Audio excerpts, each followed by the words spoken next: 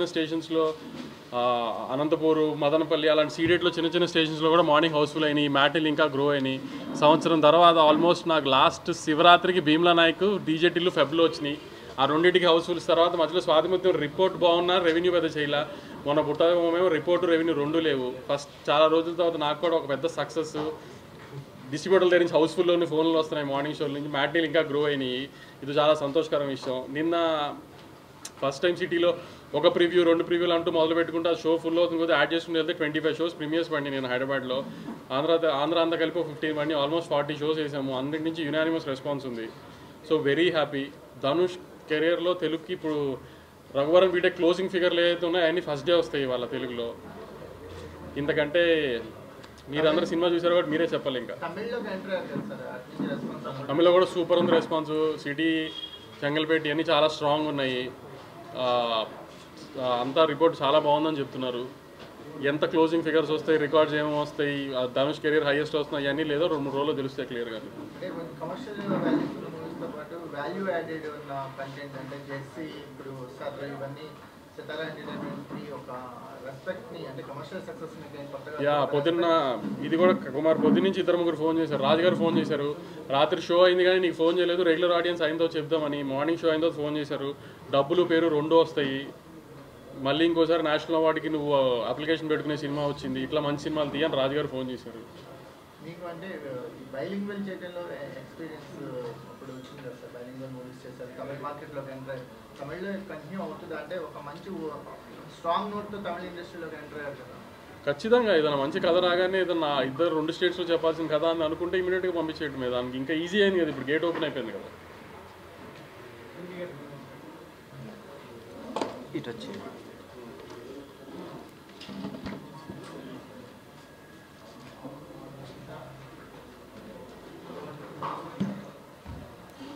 ఇందాక వంశీ గారు అన్నారు సంవత్సరం అయిందని. నాకైతే 2018 తొలి ప్రేమ రిలీజ్ అయిన తర్వాత ఎప్పుడు నాకు ఎవరు ఫోన్లు చేయలేదు. నేను ఏమైనా ఎదురొస్తుంటే మళ్ళీ ఇడికి ఏమైనా సమాధానం చెప్పాల్సి వస్తుంది, అలాగే వెళ్ళిపోయేవారు. ఫస్ట్ టైం చాలామంది ఫోన్లు చేస్తున్నారు, హౌస్ఫుల్స్ అని అంటున్నారు. రిలీజ్ ముందు నిద్ర కూడా సరిగ్గా పట్టేది కాదు, కానీ నేనైతే నిజంగా ప్రశాంతంగా పడుకున్నాను. పొద్దున్న చెన్నై కూడా వెళ్ళి అక్కడ మార్నింగ్ షో చూసి వచ్చాను. లాస్ట్ 15 మినిట్స్ నేను ఇప్పటి వరకు నిజంగా ఎప్పుడు చూడలేదు. 15 మినిట్స్ మామూలుగా చప్పట్లు కొట్టారు. అది అంటే నా సినిమా అని కాదు, నేను అక్కడ వచ్చేసి ఒక ఆడియన్స్లో ఒకటి కింద అయిపోయాను. బట్ అది నేను అసోసియేట్ అయిన సినిమా కాబట్టి నాకు ఇంకా గర్వంగా ఉంది, చాలా హ్యాపీగా ఉంది. ఈ ఒక థాట్ని ముందుకు తీసుకెళ్ళినందుకు నిజంగా వంశీ గారికి చాలా థ్యాంక్స్. అండ్ యాజ్ ఈ సెడ్ ఫస్ట్ 2 షోస్ అనుకున్నాం, ఒకటి వచ్చేసి ప్రెస్కి, ఇంకోటి పెయిడ్ ప్రీమియర్ అనుకున్నాం. అదే అలా పెరిగి 40 వరకు వెళ్ళినాయి 2 స్టేట్లలో కలిపి. ఆ 40 షోల తాలూకు పాజిటివిటీ తమిళనాడుకి కూడా రబ్బై అక్కడ కూడా ఓపెనింగ్స్ విపరీతంగా రావడం జరిగింది. నిజంగా I can't ask for more. ఏది అంటే ఫస్ట్ సినిమా మనకు అది సక్సెస్ అయినప్పుడు ఓకే మనకు అదే కరెక్ట్ రూట్ ఏమో అని చెప్పేసి వెళ్తానికి ప్రయత్నిస్తాం. నేను అదే చేశాను. మేబీ నేను చాలా సందర్భాల్లో కూడా చెప్పాను, mister Majnu was an maybe ఒక చిన్న over confident mistake. But Rang they విషయంలో నేను అది తప్పన్నాను. పరిస్థితుల ప్రభావం, ఇంకా అది 3వ లవ్ స్టోరీ కావటం, దానికి జరగాల్సిన న్యాయం జరగలేదు. బట్ నేను తెలుసుకున్నది ఏంటంటే ఓకే మనం వెళ్తున్న దారి వచ్చేసి మార్చాలి. ఎందుకంటే ఒక చిన్న డిఫరెన్స్ చేస్తేనే జనాలు కూడా మనని మరీ ఒక మన మొనాటనీని మనం బ్రేక్ చేసుకున్న వాళ్ళం అవుతాం. సారీ, ఒక 3 సినిమాలు వరుసగా లవ్ స్టోరీ చేసిన తర్వాత ఒక చిన్న రూట్ చేంజ్ చేస్తే మనకి కొత్తగా ఉంటుంది, ట్రై చేసే కథ కొత్తగా ఉంటుంది, జనాలు కూడా కొత్తగా మనం పరిచయం అవుతాం అని ఒకే ఒక కారణం ఇది చేయటం జరిగింది. మెసేజ్ ఇవ్వాలి అనుకుని నేను మొదలు పెట్టలా. ఒక సోషల్ ఇష్యూ తీసుకున్నాను, దాన్ని ఒక ఎంటర్టైనింగ్ పందాలకు చెప్పాలనుకున్నాను అంతే. But today people are enjoying it, laughing, crying, emoting. So నాకైతే చాలా అంటే చాలా హ్యాపీగా ఉంది. నేను ఏదైతే అనుకున్నాను, నేను ఆ రోజు మొన్న హైదరాబాద్లో ప్రీ రిలీజ్ అప్పుడు కూడా నేను ఏం చెప్పానో అంతే కాన్ఫిడెంట్గా చెప్తున్నాను. This movie is going to stay in your hearts for a very long time. And word of mouth వల్ల ఇది ఎంత స్ప్రెడ్ అవుతుందని నాకు ఇదివరకు ఎప్పుడు చెప్తూ ఉంటారు, వర్డ్ ఆఫ్ మౌత్ అని. When you're part of it, when you're part of that experience, అది ఇంకా హ్యాపీగా ఉంటుంది. ఏంటి ఎక్కడికక్కడ ఇలా షోస్ యాడ్ చేస్తున్నారని ఫోన్ చేస్తున్నప్పుడు ఒక చిన్న తెలియని హ్యాపీనెస్. ఓకే, ధనుష్ గారు నిజంగా హ్యాపీగా ఉన్నారు. అండ్ ఆయన వచ్చేసి సారీ ధనుష్ గారు కూడా చాలా హ్యాపీగా ఉన్నారు. నిన్న రాత్రి ఫస్ట్ షోస్ అయిన తర్వాత ఏంటి వెంకీ అక్కడ రెస్పాన్స్ ఏంటి అని అడిగారు. బాగుంది సార్ అంటే, ఉండు రేపు మార్నింగ్ వరకు ఆగు అన్నారు. సరే ఏంటది ఎందుకు అలా అన్నారు నాకు అర్థం కాలేదు. బట్ నేను అక్కడికి వస్తున్నానని తెలుసు, అక్కడ చూస్తానని తెలుసు. అక్కడ జనాల మధ్యలో చూసిన తర్వాత మేబీ ఏంటి అక్కడ ఇన్ పర్సన్ ఎక్స్పీరియన్స్ చేయమని చెప్పడానికి కోసం అలా ఆగమన్నారేమో. మళ్ళీ సినిమా చూసి 11ంటికి ఫోన్ చేయడం జరిగింది. ఆయన చాలా చాలా హ్యాపీగా ఫీల్ అయ్యారు. సార్ ఇప్పుడు ఎలా అనిపిస్తుంది వెంకీ అన్నారు. ఇంకా హ్యాపీగా ఉంది సార్, అందుకే నేను ఆగమన్నాను అన్నారు. So yeah, it's team effort, team success. అందుకే అందరం వచ్చేసి ఇప్పుడు చాలా హ్యాపీగా ఉన్నాం. మీకు అంటే క్లైమాక్స్ కానీ లేకపోతే కొన్ని సీన్స్ ఉన్నాయి సార్, అదే స్పాయిలర్స్ అనుకోకపోతే కొన్ని హై ఎమోషనల్ సీన్స్ సెకండ్ హాఫ్లో ఉన్నాయి. ఎస్. సో వీటికి మాకు ప్రివ్యూ చూసినప్పుడే థియేటర్స్లో అంటే అన్స్టాపబుల్ క్లాప్స్ కనిపించింది. మీరు ఫస్ట్ టైం ఎక్స్పీరియన్స్ చేసినప్పుడు అలాంటి రెస్పాన్స్ థియేటర్స్లో మీ ఫీలింగ్ అండి? ఇప్పటివరకు మీరు చాలా దాన్ని గ్రోయింగ్లో చూస్తుంటారు, కానీ అది ఆడియన్స్తో చూస్తున్నప్పుడు అదొక డిఫరెంట్ ఎక్స్పీరియన్స్ అండి. ఎందుకంటే ఒక మాస్ యూఫోరియాలో ఒక మనం అనుకున్నది రాసింది, దాని తర్వాత తీసింది అందరికీ అలాగే అనిపిస్తుంది అన్నప్పుడు you know your matching someone else's expectation అన్నప్పుడు నిజంగా చాలా హ్యాపీగా ఫీల్ అవుతాం. అలాగే మీరు అన్నట్టు ఫస్ట్ హాఫ్లో ఒక 2 ఇన్సిడెంట్స్ కావచ్చు, లేకపోతే సెకండ్ హాఫ్లో ఒక 3-4 సీన్స్ కావచ్చు. మేము ఏమైతే అది అనుకున్నామో అది ఆడియన్స్ అలాగే రియాక్ట్ అవ్వడం మాకు చాలా చాలా హ్యాపీగా ఉంది. అండ్ ఇంకా అది ఒక తెలియని ఆనందం, తెలియకుండానే మన కళ్ళ నీళ్ళు వస్తాయి.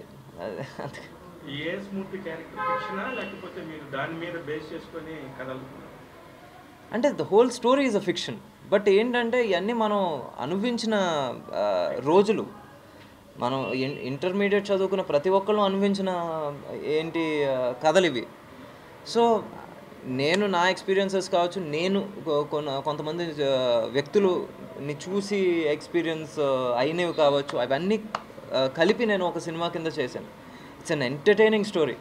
బట్ ఎస్, రియాలిటీ అనేది దగ్గరగా ఉంటుంది. నేను 90ల్లో I'm a student of 90s. So 90s బ్యాక్డ్రాప్లో నేను చేశాను. బట్ ఈ రోజుకి నథింగ్ హ్యాస్ చేంజ్డ్, ఇప్పటికీ అలాగే ఉంది.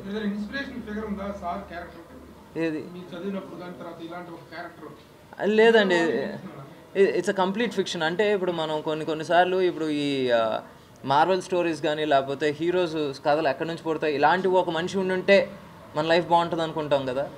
అలాంటి ఒక ఫిక్షన్ నుంచి పుట్టిన క్యారెక్టరే ball Gangadhar Tilak are Balamurugan. So బేసిక్గా ఒక ఏమంటారు, ఒక ఫిక్టిషియస్ క్యారెక్టర్ మన లైఫ్, మన సొసైటీలో ఉండుంటే తను టచ్ చేసిన లైఫ్స్ ఇంకా బెటర్గా ఉంటాయి. ఎస్,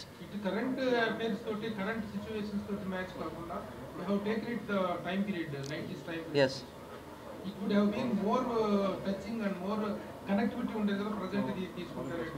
మనకి ఎప్పుడు it has become more worsen, but I wanted to show where it started.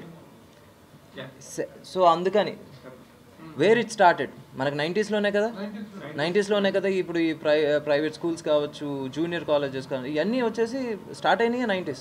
So అన్నాను okay, I was not so. అందరికీ పర్సనల్ ఎక్స్పీరియన్స్. నేను కూడా ఒక పెద్ద కాలేజ్లో ఇంజనీరింగ్ చదువుదాం అనుకున్నా, నాకు పెద్ద ర్యాంక్ రాలా. అప్పుడు అడిగితే డొనేషన్ ఎక్కువ చెప్పారు, మా అమ్మ కట్టలేకపోయింది. వేరే చోట మా అమ్మ పొలం అమ్మ ఇంకో కాలేజ్లో కడితే ఇంజనీరింగ్ చదివా. అంతే, కాలేజీ కట్టావా లేదా కాదు చెప్తున్నా, పర్సనల్ ఎక్స్పీరియన్స్. మా అమ్మ పొలం అమ్మ కట్టిస్తే ఇంజనీరింగ్ చదివా నేను. అది కూడా నేను అనుకున్న కాలేజ్లో చదవలేకపోయా.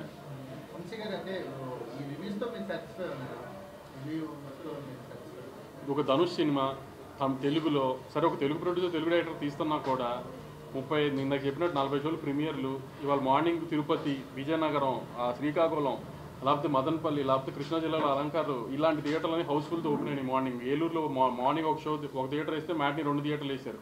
పాలకులు భీమలు అన్ని ఫుల్ లేని. ఇది రివ్యూ అంటావా అది రివ్యూ అంటావా? అంటే ఇప్పుడు ఇప్పుడు ఒక వెబ్సైట్స్లో వాళ్ళ ఒపీనియన్ వాళ్ళు ఎక్స్ప్రెస్ చేశారు. వాళ్ళ ఒపీనియన్ మేము కంప్లీట్గా ఆనర్ చేస్తున్నాం, ఏం కాదనట్లా. కానీ వాళ్ళ ఒపీనియన్ వాళ్ళది, జనం ఒపీనియన్ జనంది కదా. జనం ఎక్కడ ఇప్పుడు మ్యాట్నీలు కూడా అన్నీ పెరుగుతున్నాయి.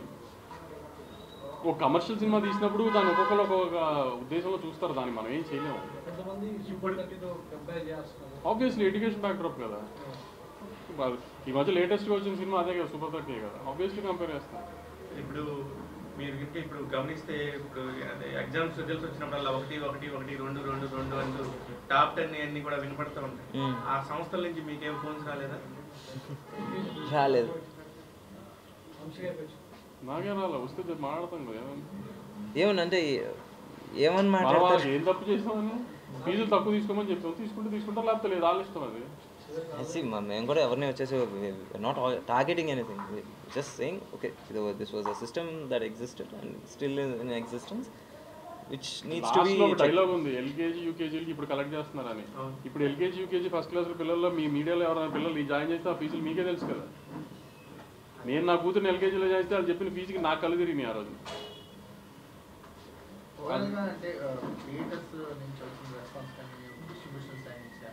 అదే అంటాను కదా కుమార్, సంవత్సరం తర్వాత పొద్దున్నే ఎల్వీఆర్ అని మా వెస్ట్ గోదావరి డిస్ట్రిబ్యూటర్, ఆల్మోస్ట్ చాలా సీనియర్ డిస్ట్రిబ్యూటర్, మీ అందరికీ తెలిసి ఉండొచ్చు, ఫోన్ చేసి Eluru show morning show Housefull అనగానే నాకు వచ్చిన ఆనందం నీకు నేను చెప్పలేకపోతున్నాను.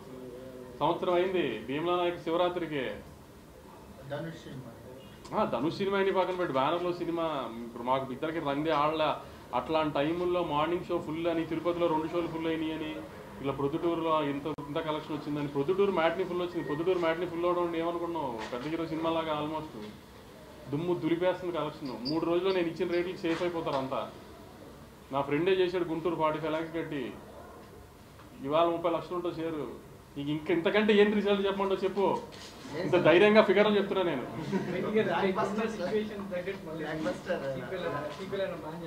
ఏదండి?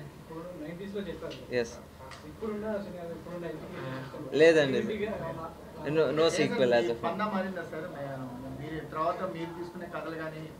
ఆయన పందాయం వల్ల ముందు ఈ సినిమా నేను తీశాను కదా, లవ్ స్టోరీ కాకుండా ఏదైనా కథ చెప్పి వస్తే మా సినిమా చేద్దామని. అప్పుడు మా ఇద్దరు డిస్కషన్లో ఇది ఇలా బయటకు వచ్చింది. ఆయన వచ్చేసి మామూలుగా కత్రోట్గా మాట్లాడతారు, మీకు తెలుసు కదా ఇప్పుడు అలా ఎలా మాట్లాడుతున్నారు అలాగే మాట్లాడు. ఇంకా చాలా పాస్ తీసిన లవ్ స్టోరీ. నాకు ఇంకోటి కూడా ఇట్లాంటిది ఒకటి చెప్పాడు, లవ్ స్టోరీ కాదు కానీ ఫ్యామిలీ సినిమా ఒకటి వేరే ఒక జానర్లో చెప్తే చేద్దాం లేదు, ఆ తర్వాత చేద్దాం, ముందు ఇంకేమో చేద్దాం అంటే అప్పుడు ఇది చెప్పి.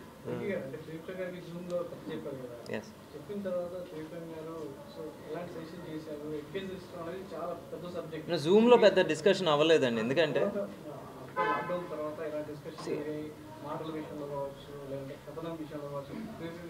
ఇది అది అని కాదు, వాళ్ళిద్దరు జర్నీ చేస్తూనే ఉన్నారు. నేను త్రివిక్రమ్ గారి ఇప్పుడు బేసిక్గా ఈ పర్టికులర్ కథ మీద చాలా జర్నీ చేయడం జరిగింది. జూమ్ కాల్ అనేది ఇట్ వాజ్ ఒక 15 minute థింగ్. దాని తర్వాత కథ ఓకే, ఇప్పుడు ధనుష్ ఓకే అది ఇవన్నీ అయినప్పుడు అప్పుడు మామూలుగా ఓకే, అప్పుడు కూర్చుని మామూలుగా సజెషన్స్ ఇవ్వడం జరిగింది. దాని తర్వాత వచ్చేసి కలిసి ట్రావెల్ చేయడం జరిగింది. సో అందుకే అంటున్నాను, ఇది ఒక కంప్లీట్ టీమ్ ఎఫర్ట్ నుంచి బయటకు వచ్చిన ఒక బ్యూటిఫుల్ ప్రోడక్ట్. అందుకే మీరు వచ్చేసి సినిమా ఇప్పుడు మీరు ప్రీమియర్ షో చూసుంటారు, దాని తర్వాత ఇంకా 40 ప్రీమియర్ షోలు అన్ని చోట్ల నుంచి చూశారు.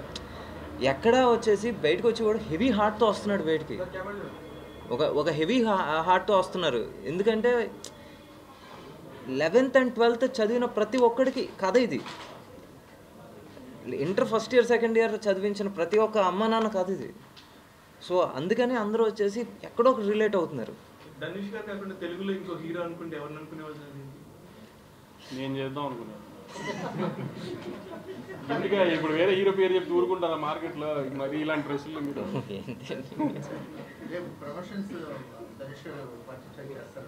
సక్సెస్ మీటింగ్ నెక్స్ట్ వీక్లో వీక్డేస్లో ఈ పండగ అయిపోయిన తర్వాత వీక్డేస్లో సక్సెస్. Thank you.